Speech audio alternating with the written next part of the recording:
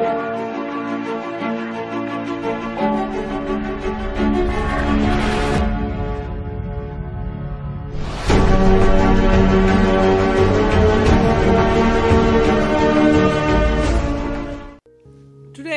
in our day-to-day life, we should always renew our mind. It is not a one-time process, but it is a daily process. You have to check if your thoughts are right and is it according to the will of God. Let us turn to the book of Romans, 12th chapter, 2nd verse. It says, "Do not be conformed to this world, but be transformed by the renewal of your mind." By the renewal of your mind. That by testing you may discern what is the will of God, what is good and acceptable and perfect. You have to discern by the will of God what is good.